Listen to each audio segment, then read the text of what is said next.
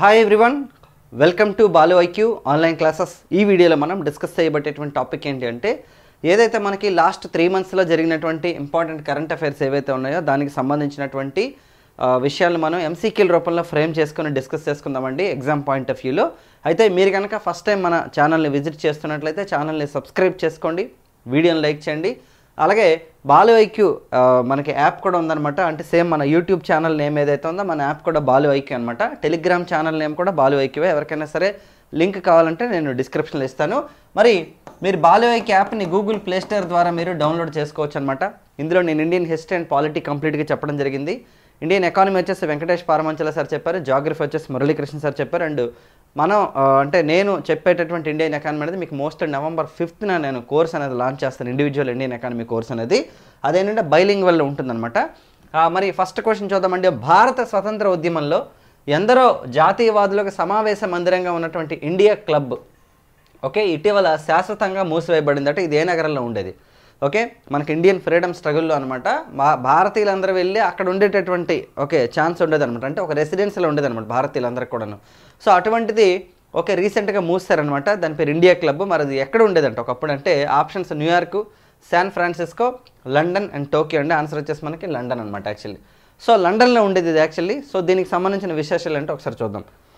చూడండి, భారత స్వతంత్ర ఉద్యమంలో లండన్లో ఎందరో జాతీయవాదులకు అంటే నేషనలిస్టులు ఎంతోమందికి సమావేశ మందిరంగా ఉన్నటువంటి ఇండియా క్లబ్బు ఇటీవల అంటే మనకి లాస్ట్ ఒక 70 సంవత్సరాల నుంచి, అంటే ఆఫ్టర్ ఇండిపెండెన్స్ కూడా దాదాపు ఒక 6-7 దశాబ్దాల నుంచి కూడా మనకి అంటే పరాయి దేశంలో కూడా మాతృభూమిగా పేరు పొందినటువంటి ఇండియా క్లబ్ అనేది అనమాట రీసెంట్గా క్లోజ్ చేస్తారండి. ఎప్పుడంటే మనకి 2023 September 17న క్లోజ్ చేయడం జరిగిందనమాట. మరి అలాగే బ్రిటన్లో మొట్టమొదటి భారతీయ రెస్టారెంట్లు, అంటే భారతీయులు ప్రారంభించినటువంటి మొట్టమొదటి రెస్టారెంట్ ఏదైతే ఉందో 1946లో స్టార్ట్ అయింది అనమాట. అది కూడా ఇండియా క్లబ్లోనే స్టార్ట్ అయింది. అలాగే లండన్లో భారతీయ వృత్తి నిపుణులకు ఇక్కడ హోటల్ సరసమైన ధరలకే ఆహార పదార్థాలను అందించేది. అంటే ఎవరైతే అక్కడ ప్రొఫెషనల్గా ఎవరైతే వెళ్తారో వాళ్ళందరికీ కూడా అనమాట, అంటే భారతదేశం నుంచి ఎవరైతే వెళ్తారో లండన్కి అక్కడ ఉన్న వాళ్ళందరికీ చాలా తక్కువ డబ్బులకి అనమాట ఫుడ్ అనేది అందించేది అనమాట యాక్చువల్లీ. నెక్స్ట్ ఇంకా తీసుకుంటే మనకి వాళ్ళు ఇక్కడ సమావేశమై రాజకీయాలు అలాగే ఇతర అంశాల గురించి డిస్కస్ చేసుకోవడం, నెక్స్ట్ అలాగే తమ భవిష్యత్తుకి సంబంధించిన పథకాలు అవి వేసుకునేవారు అనమాట. మరి అలాగే ఈ క్లబ్ని స్థాపించినటువంటి వికే కృష్ణమేనన్ గారు అనమాట స్వతంత్ర భారతదేశానికి బ్రిటన్లో తొలి హై కమిషనర్ కూడా అయ్యారనమాట యాక్చువల్లీ. ఎవరైతే దీన్ని ప్రారంభించారంటే మనకి కృష్ణమేనన్ గారు స్టార్ట్ చేశారండి. ఈయన ఏంటంటే మనకి భారతదేశానికి స్వతంత్రం వచ్చిన తర్వాత ఏంటంటే వికే కృష్ణమేనన్ గారు వచ్చేసి బ్రిటన్లో ఫస్ట్ హై కమిషనర్ అయ్యారనమాట యాక్చువల్లీ. చాలా చాలా ఇంపార్టెంట్. ఇది వచ్చేసి మనకి లండన్లో ఉందన్నమాట యాక్చువల్లీ. మరి అలాగే నెక్స్ట్ తీసుకుంటే మనం శాన్ ఫ్రాన్సిస్కో ఆప్షన్ కూడా ఇచ్చామంటే ఇక్కడ వచ్చేసి మనకి గదర్ పార్టీ ఉండేదన్నమాట యాక్చువల్లీ. ఇది వచ్చేసి అమెరికా అనమాట. గదర్ పార్టీ మీ అందరికీ తెలుసు కదా, లాలా హర్దయాల్ మీద ప్రారంభించారు. 1913లో ప్రారంభించారు అనమాట Gaddar party, right. So second question చూద్దామండి. పర్యావరణ పరిరక్షణలో భాగంగా నెట్ జీరో లక్ష్యాలను చేరుకోవడం అనేది ఇటీవల 2030 నుంచి కాకుండా 2035 నుంచి మేము అమలు చేస్తామని చెప్పేసి ఇటీవల ఏ దేశం ప్రకటించింది? అంటే యాక్చువల్లీ ఏంటంటే నెట్ జీరో అంటే అర్థం ఏంటంటే ఏవైతే కర్బన ఉద్గారాలు ఏవైతే ఉంటాయో వాటిని విడుదల చేసేటటువంటి దేశాలు ఏవైతే ఉంటాయో కొన్ని టార్గెట్స్ పెట్టుకున్నాయండి. అందులోనమాట ఈ దేశం వచ్చేసి 2030కి మేము అమలు చేస్తామని చెప్పేసి చెప్పారండి. కానీ వాళ్ళు ఏం చేస్తారంటే ఒక 5 years ఎక్స్టెన్షన్ చేస్తున్నట్టు ప్రకటించారు. అంటే 2035కి మేము నెట్ జీరో లక్ష్యాలను చేరుకోవడానికి ప్రయత్నం చేస్తామని. మరి ఏ దేశం అంటే options Japan, America, England and Australia అండి. ఆన్సర్ వచ్చేసి మనకి ఇంగ్లాండ్ అండి. రిషి సునాక్ గారు అనమాట బ్రిటిష్ ప్రైమ్ మినిస్టర్, బ్రిటన్ ప్రధానమంత్రి అనమాట. ఆయన అనౌన్స్మెంట్ ఇచ్చారండి. ఒకసారి చూద్దాం దాని గురించి. చూడండి ఇక్కడ పర్యావరణ పరిరక్షణలో భాగంగా నెట్ జీరో లక్ష్యాలను చేరుకోవడంపై బ్రిటన్లోని రిషి సునాక్ ప్రభుత్వం తన వ్యూహాన్ని మార్చుకుంది. చూడండి ఇక్కడ పెట్రోల్ మరియు డీజిల్ కార్లు ఏవైతే ఉన్నాయో వాటిపై నిషేధాన్ని 5 ఏళ్ళ ఆలస్యంగా అమలు చేయాలని అనుకుంటున్నారు వాళ్ళు యాక్చువల్. అంటే ఏవైతే పెట్రోల్ అండ్ డీజిల్ కార్స్ ఉంటాయో వాటి నుంచి వెలువడేటటువంటి కర్బన ఉద్గారాలు ఏవైతే ఉంటాయో వాటి వల్ల వాతావరణానికి వచ్చే ఎఫెక్ట్ ఏదైతే ఉంటుందో దానికి సంబంధించిన విషయం మీద నిషేధం అనేది ఒక 5 years పాటు మేము పోస్ట్ పోన్ చేస్తున్నాము. అంటే 2030కి అమలు చేయాలనుకున్నాం, 2035 నుండి చేస్తాం. 5 ఏళ్ళ పాటు మేము బ్రేక్ తీసుకుంటాం, ఇక్కడ నుంచి మేము ఎక్స్టెన్షన్ చేస్తామని చెప్పారండి. సో వీళ్ళు ఏంటంటే 2030లో 2030కి అమలు చేస్తామన్నారండి యాక్చువల్లీ. అంటే అప్పటి నుంచి అమలు చేస్తున్నారు. కానీ లేదు మేము 2035కి పెంచుతున్నట్లు ప్రధానమంత్రి September 20ని ప్రకటించారండి. ఇవన్నీ మీకు సెప్టెంబర్ ఆగస్టులో ఉంటాయన్నమాట ఈ క్వశ్చన్స్. అలాగే ఇంటిని వెచ్చగా ఉంచేందుకు వినియోగించే సహజ వాయు వినియోగంపై నిషేధ గడువును కూడా పెంచారనమాట యాక్చువల్లీ. ఓకేనండి.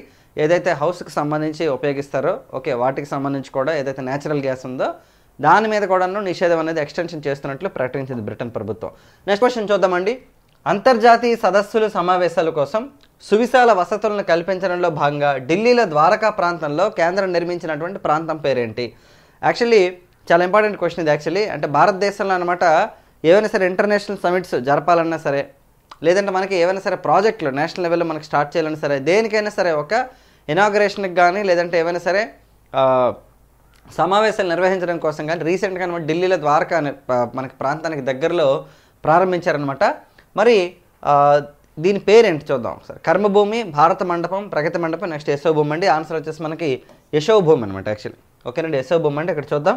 చూడండి, ఇక్కడ అంతర్జాతీయ సదస్సులు సమావేశాల కోసం సువిశాల వసతులను కల్పించడంలో భాగంగా ఢిల్లీలోని ద్వారక ప్రాంతంలో కేంద్రం నిర్మించినటువంటి యశోభూమి అనేది అందుబాటులోకి వచ్చింది. యశోభూమి ఈ ప్రాజెక్టు తొలి దశలో భాగంగా 5,400 కోట్లతో నిర్మించిన ఈ కన్వెన్షన్ సెంటర్ని మోదీ గారు మనకి సెప్టెంబర్ 17th స్టార్ట్ చేశారండి. ఓకేనండి, ప్రైమ్ మినిస్టర్ ఆఫ్ ఇండియా మనకి సెప్టెంబర్ 17th. మోదీ గారు పుట్టినరోజు యాక్చువల్ ఆ రోజు సెప్టెంబర్ 17. అలాగే మరి ఈ ప్రాజెక్టు యొక్క మొత్తం విస్తీర్ణం ఎంత అంటే మనకి 8.9 లక్షల చదరపు మీటర్లు అంట. అందులో 1.8 లక్షల చదరపు మీటర్లు ఓకేనండి ఏరియాలో మనకి నిర్మాణాన్ని చేపట్టడం జరిగింది. యశోభూమి చాలా చాలా ఇంపార్టెంట్. రైట్, నెక్స్ట్ క్వశ్చన్ చూద్దామండి. అయితే ఇంకోటి ఏంటంటే ఇంకా చెప్పాలంటే దీనిలో 73,000 చదరపు విస్తీర్ణంలో యశోభూమిని నిర్మిస్తారంట. ఓకేనండి, యశోభూమి అనేది మనకి కన్స్ట్రక్షన్ చేశారు ఆల్రెడీ. దీనికి సంబంధించి ఒక ప్రోగ్రామ్ కూడా రీసెంట్గా స్టార్ట్ అయిందనమాట. ఒక పథకం స్టార్ట్ చేశారు ఎక్కడైనా.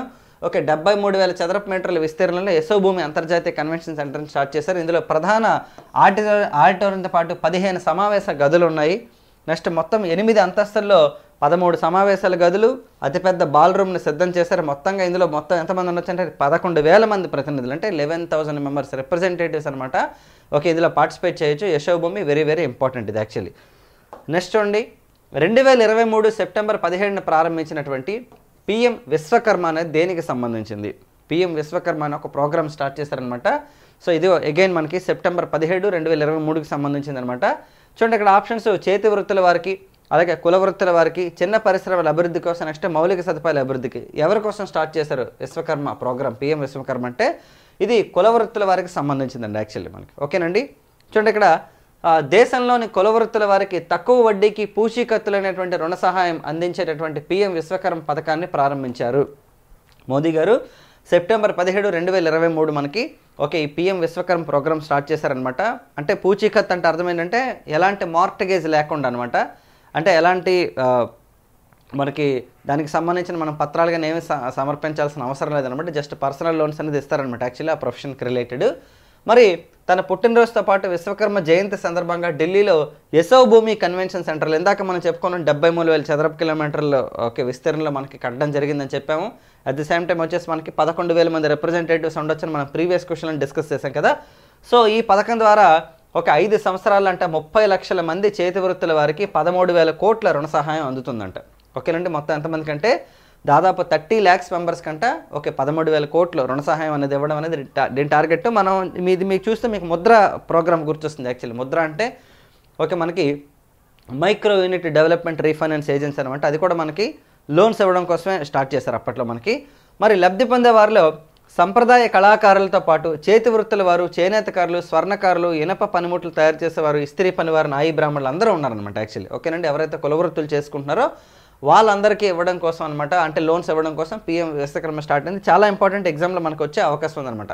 అలాగే ఒక్కొక్కరికి తొలి విడతలో 18 నెలల వాయిదాతో ₹1,00,000, అలాగే మళ్ళీ విడతలు అంటే ఫస్ట్ టైం అయితే 18 months ఈఎంఐతో మనకి ఏంటంటే అంటే ₹1,00,000 ఇస్తారంట. అలాగే తర్వాత 30 నెలల ఈఎంఐతో అనమాట 2 లక్షలు ఇస్తారు. తర్వాత లబ్ధిదారులు 5% వడ్డీని చెల్లించాల్సి ఉంటుంది. తర్వాత మిగతా 8% వడ్డీని కేంద్ర ప్రభుత్వం ఓకేనండి భరిస్తుందంట. చాలా ఇంపార్టెంట్ ఇది. నెక్స్ట్ అండి, which is the first cricket team to score more than 300 runs in T20?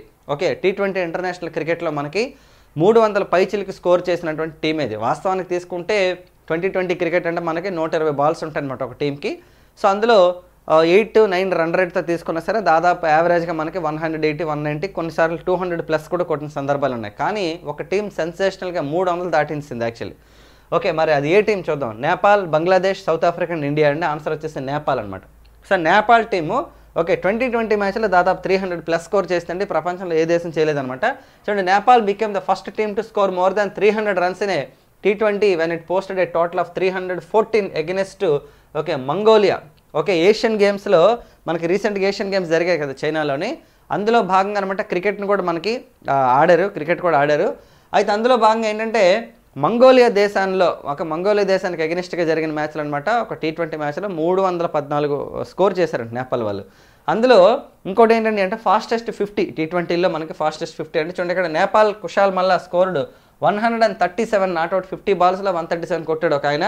ఇంకొక అతను వచ్చేసి దీపేంద్ర సింగ్. ఇప్పుడు మనం చెప్పాం కదా కేవలం 10 బాల్లోనే 52 రన్స్ చేశారు. యాక్చువల్లీ ఒకప్పుడు మనకి యువరాజ్ సింగ్ అండి 12 బాల్లో హాఫ్ సెంచరీ చేసే రికార్డు క్రియేట్ చేశారనమాట. ఆ రికార్డ్ని యువరాజ్ సింగ్ రికార్డ్ ఏదైతే దాన్ని ఓవర్కమ్ చేయడం జరిగింది అతను. చూడండి ఇక్కడ యువరాజ్ సింగ్ రికార్డ్ అనమాట బ్రేక్ చేయడం జరిగింది. వెరీ వెరీ ఇంపార్టెంట్ ఇది కూడాను. చూడండి ఇక్కడ హైయెస్ట్ వచ్చేసి ఇక్కడ 2 రికార్డులు వచ్చాయి మెయిన్లీ మనకి. T20లో హైయెస్ట్ స్కోర్ 314 వచ్చింది నేపాల్కి against Mongolia. At the same time వచ్చేసి 52 రన్స్ విత్ ఇన్ 10 బాల్స్ అనమాట. యాక్చువల్లీ మొత్తం చాలా ఫాస్ట్గా ఆడాడు యాక్చువల్లీ అతను. మరి ఫాస్టెస్ట్ 50 అంటే దాదాపు ఇక్కడ ప్రతి బాల్ 6 కొట్టారు. ఓవర్లో 6 6లు కూడా కొట్టినట్టుంది ఈ మ్యాచ్లోనే, అంటే 6 6s కూడా. రైట్, ఇదంతా కూడా చాలా రికార్డ్స్ క్రియేట్ అయ్యి చాలా ఇంపార్టెంట్ ఇది. చూడండి, సో నెక్స్ట్ క్వశ్చన్ చూద్దామండి. Which country is undertaking A project to create the world's most powerful laser called Vulcan 2020. చూడండి వల్కాన్ 2020 అనేది అనమాట మోస్ట్ పవర్ఫుల్ లేజర్ అనమాట. దీన్ని చాలా రకాలుగా ఉపయోగిస్తారు, అదేంటో కూడా మనం చూద్దాము. అయితే సూర్యకాంతితో సమానమైంది, అంతకంటే ఎక్కువ పవర్ఫుల్ కాంతితో సమానమైనటువంటి రేంజ్లో అనమాట దీన్ని తయారు చేస్తారనమాట. మరి ఏ దేశం తయారు చేస్తుందో చూద్దాం. It's part of science and technology question అండి మన కరెంట్ అఫైర్స్లో. చూడండి China, UK, Israel and USA అండి. ఆన్సర్ వచ్చేసి మనకి యూకే, బ్రిటన్ దేశం అనమాట తయారు చేస్తుంది. చూద్దాం ఒకసారి ఇక్కడ. చూడండి the UK is undertaking A ground breaking project to create the world's most powerful laser called Vulcan 2020 with an 85 million investment, అంటే $85 మిలియన్ ఇన్వెస్ట్మెంట్తో దీన్ని తయారు చేస్తారండి సైన్స్ అండ్ టెక్నాలజీలో భాగంగా మనకి. The laser anticipated to be billion times brighter than the sun. ఓకేనండి, అంటే సూర్యుడి కంటే అత్యంత కాంతివంతమైనది అనమాట యాక్చువల్, అంటే బిలియన్ దాన్ అన్నారు మనకి ఇక్కడ. Is expected to have profound implications for various scientific fields including clean energy and cancer treatment అండి. ఎనర్జీ విషయంలో కానీ లేదంటే క్యాన్సర్ ట్రీట్మెంట్లో కానీ ఈ లేజర్ అనేది చాలా బాగా ఉపయోగపడుతుంది. సో అటువంటి దాన్ని అనమాట తీసుకొస్తున్నారు. చూడండి ఇక్కడ వల్కాన్ 2020 అనేది రీసెంట్గా న్యూస్లోకి వచ్చింది. దేనికి సంబంధించింది, లేదంటే బ్రిటన్ అనేది ఒక మోస్ట్ పవర్ఫుల్ లేజర్ అనేది తయారు చేస్తే దాని పేరేంటి, ఇలా మనకి క్వశ్చన్ అడిగే అవకాశం ఉంది. And these are the questions in this video అండి. అండ్ నెక్స్ట్ వీడియోలో మనం ఇంకొన్ని కరెంట్ అఫైర్స్ క్వశ్చన్స్ అనేది డిస్కస్ చేద్దాం. మోస్ట్ ప్రాబబ్లీ మీకు రెగ్యులర్గా వీడియోస్ చేయడానికి ప్రయత్నం చేస్తాను నేను. మీరు కనుక ఎప్పటిదాకా మన యాప్ని డౌన్లోడ్ చేసుకోకపోతే గూగుల్ ప్లే స్టోర్లోకి వెళ్ళి బాలు ఐక్యూ అని చెప్పేసి కనుక మీరు సెర్చ్ చేసినట్టయితే ఇక్కడ డౌన్లోడ్ అవర్ యాప్ కింద డిస్క్రిప్షన్ లింక్ కూడా ఇస్తాను నేను, అక్కడ కూడా మీరు డౌన్లోడ్ చేసుకోవచ్చు. అండ్ అలాగే బాలు ఐక్యూ ఛానల్ని సబ్స్క్రైబ్ చేసుకోండి, వీడియోని లైక్ చేయండి. మీరు కనుక అక్కడ నోటిఫికేషన్స్ ఆన్లో కనుక పెట్టుకున్నట్లయితే మనం వీడియో పెట్టిన వెంటనే నోటిఫికేషన్ వస్తుంది మీకు. లైక్ చేసి మీ ఫ్రెండ్స్తో షేర్ చేసుకోండి, అప్పుడే వ్యూయర్షిప్ అనేది పెరుగుతుంది, మనం ఇంకా నెంబర్ ఆఫ్ వీడియోస్ చేయడం జరుగుతుంది. Thank you very much all of and wish you all the best.